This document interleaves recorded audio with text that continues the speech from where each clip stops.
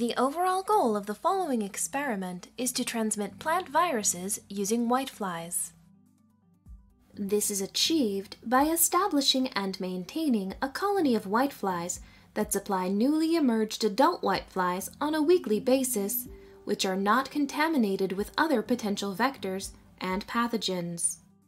The colony is maintained by regularly adding whiteflies to young, insect-free plants, from which new adults are produced after 17 to 20 days. Each week, the newly emerged adults can be transferred to test plants to either acquire or transmit virus. Transmission efficiencies of nearly 100% are obtained typically, and transmission rates will usually begin low and climb with systematic optimization.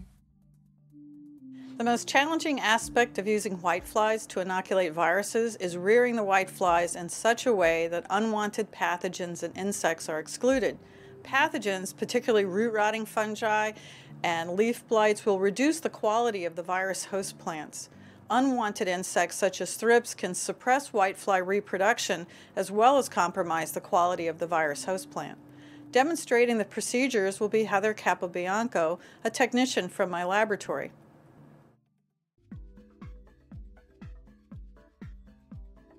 Whitefly colonies should be maintained in a clean and controlled growth room. Control of relative humidity, temperature, photoperiod, and light intensity are essential. For a colony that develops from egg to adult in 18 days, use the following settings. The temperature should be set between 26 and 30 degrees Celsius, and the relative humidity should ideally be between 30 and 50%.